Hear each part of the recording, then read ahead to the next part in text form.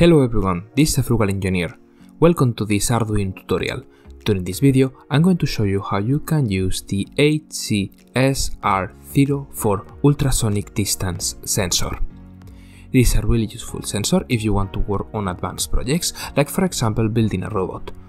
It's also quite cheap and easy to use. During this video, I will also show you how you can send the results to your PC and display them in a nice chart using a Windows Form .NET project in C#. Of course, as always on my videos, you will find the source code and diagrams in the description of the video. I have the idea to use what I learned while working on this project to build a small radar, using a servo to move the ultrasonic sensor and sending the results to an Android app or to a C# program.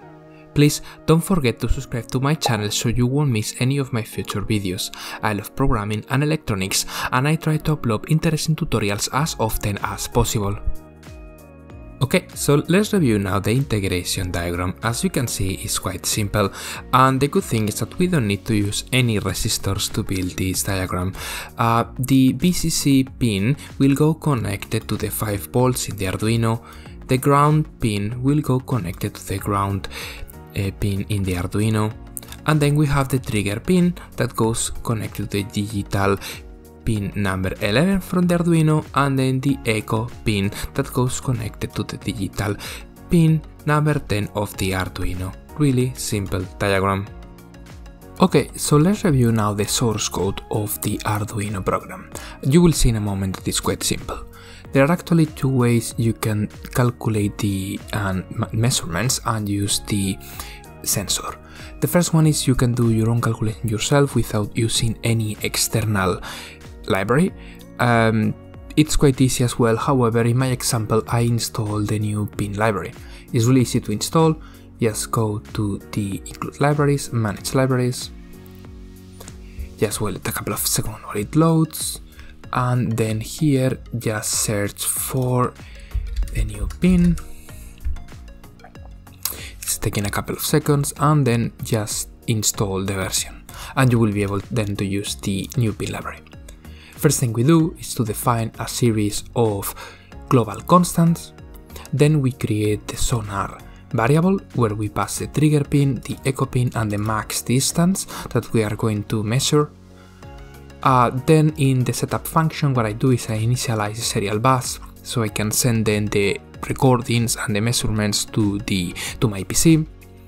And then in the loop function, what I do here is I take as many measurements as defined in this variable, and then I just calculate the average and bring the result here on the serial bus. I do this to have more precise measurements. You will see now during the demo that sometimes you get really weird measurements, probably because I move the object too fast, but this allows me to have more precise measurements. Of course, you will find this code on the description of the video below. Okay, let's jump now to the first part of the demo. I'm just going to read the results from the serial console of the Arduino IDE. You can see how the readings change when I move the folder. It's not the most precise sensor out there, but should be sufficient for our projects.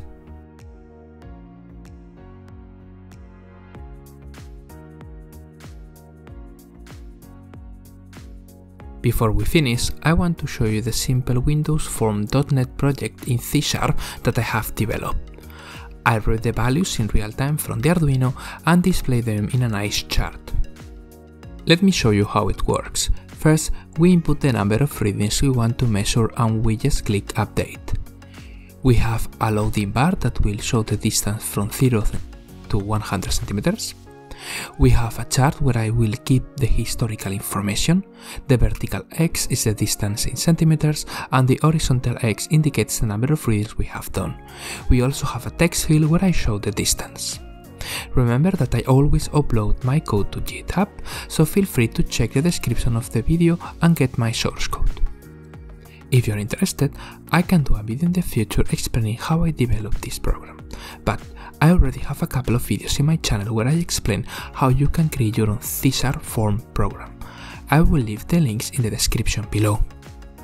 Well, this is everything I wanted to show you today. I hope you liked this video. Please press the like button if you enjoy it, and subscribe to my channel. I'm new to YouTube and your feedback is a really good motivation to continue. I would also like to tell you that I created a Discord server where you can reach out if you have any questions, or you can just leave a comment in this video. Thank you so much for watching. Until the next video.